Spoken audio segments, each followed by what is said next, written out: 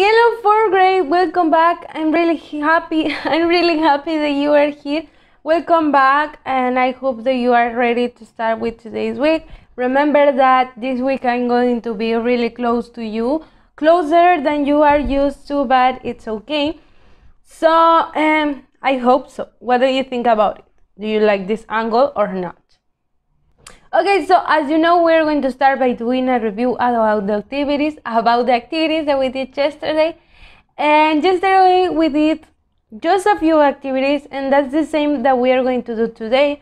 But today's activities are going to be more about grammar, so you just need to pay attention and remember the activities that we've been doing these days. So yesterday we did that review about the phonics or the sounds. We had just two, GE and DGE, okay? So cage, age, huge, bridge, stage, judge, page, pledge, large, fudge, change, dodge. Can you read it really fast? Can you?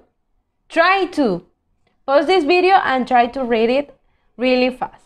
The faster that you can. Okay, so later we did activities on page 74, and that was it for yesterday. We had activity 22, 23, and 24, and 25, okay? The last one was a listening, and it's pretty short. If you couldn't find or you couldn't listen to the answers, you can check them on the student's book. You have the same chance, you know that. So today we're going to keep going with the simple past questions and short answers. This is the main formula, and don't worry about it because it is not that difficult. I know that you've been doing an excellent job and you are getting all the topics, but we're just going to review so there's not any doubt and everything is really clear. Okay kids, so first of all, what about the questions? How do we make these questions? These questions are really easy. Remember, it's just for simple past. Okay, simple past. And you are always going to start your questions with did, and then the personal pronoun or the subject. Recuerda que no necesariamente va a ser un pronombre de estos. En realidad es un sujeto. Un sujeto puede ser an object, a thing, a place, also an animal, etc. Okay, or also sometimes they give you the name of the person or the people. For example, Laura, for example, Anabel, Rodrigo, Lucas, Evan, etc. They can give you whichever is the name that they want to give you, or you can make them.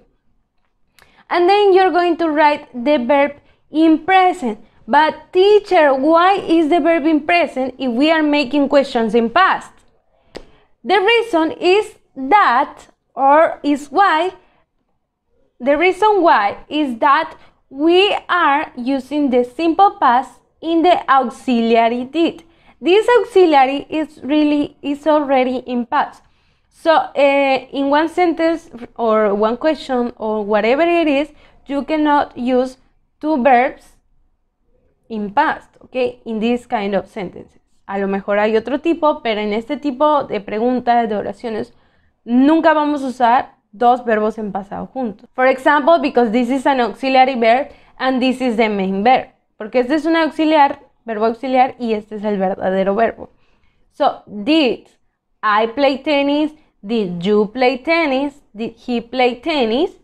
And the short answers are really short, like their name say, and yes, are super easy. For example, you can say yes I did, yes you did, yes he did, yes she did, yes he did, yes we did, yes they did, etc. But what about if we want to answer with a negative short answer? We will say no I didn't, no you didn't, no he didn't, no she didn't, no it didn't, no we didn't, no they didn't, okay?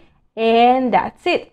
So now the questions or the examples that I have for you are the next ones, and they say, did you have a fridge? No, I didn't, okay? You can see did, subject, and the verb in present. And the short answer, no, I didn't.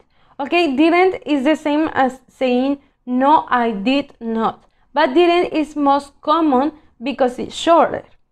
Or for example, a positive sentence or a positive answer would say, did he used to have oil lamps? Yes, he did. Okay? Or for example, did they used to travel by car? No, they didn't. Did they used to have a coal stove? Yes, they did. Okay? So now we can go to the workbook page. We have only one page. It's the last page that we have for this unit. Activity 26 says, read and solve the equation. A school bus has an average speed of 60 kilometers per hour. How far does it travel in 3 hours? So you're going to do a multiplication. Okay? 60 por 3, and the result is, it's really easy, okay? Number 2, a bike has an average speed of 20 kilometers per hour. How far does it travel? 6 hours is the same. We do the multiplication, 20 por 6 hours, and you have the kilometers, the result. And that's it. Okay, so activity 27, circle the correct words, then answer the questions.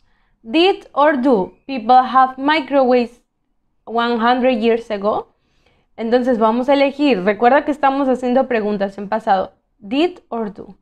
And you can say, no, they didn't, or yes, they didn't. What do you think? Did your city or town have or had cars 10 years ago? Remember the structure. You're going to circle have or had. You can say yes, it did, or no, it didn't. Okay. And number 3, did people used to watch TV before electricity?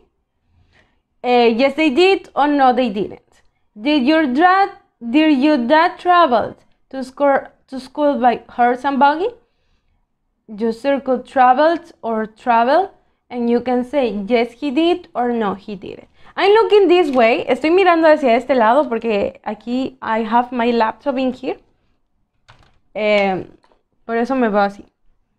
So, activity 28 says, circle 4 things that didn't exist long ago. Write sentences with didn't use to in your notebook. For example, you have a picture in here. I think you can find more than 4, and you're going to write. For example, long ago, they didn't used to have, I don't know, TVs.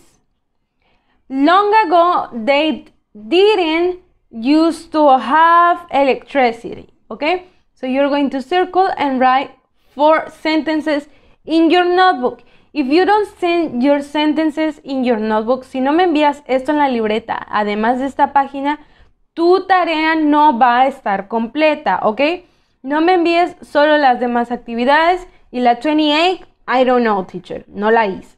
No, yo just need to send me this page and also the page on your notebook where you wrote the 4 sentences. There are just 4 sentences, okay? Just 4 sentences. Try to do it on your notebook. So, activity 29. What were you and your family doing at these times yesterday? So, yesterday, what day was it? Monday? Yesterday on Monday, what were you doing at 8 o'clock in the morning? I was sleeping. I was eating breakfast, okay? 12 o'clock, lunchtime. 12 o'clock, I can say that I was working. Yes, I was working. At 7 o'clock in the evening, I don't know. I was taking a nap. What were you doing at these times? And that's it. Don't forget to send this and also the 4 sentences of activity 28 on your notebook. And that's it. I'll meet you tomorrow here. As always, try to be on time. Try to send your activities on time. Try not to miss anything. And remember that this week is being to be like a little bit more relaxed. So if you are missing one of the activities, you have enough time to send them, to do them, and finish all that you have pending. I'll see you here tomorrow. As always, have a nice and beautiful day. Goodbye.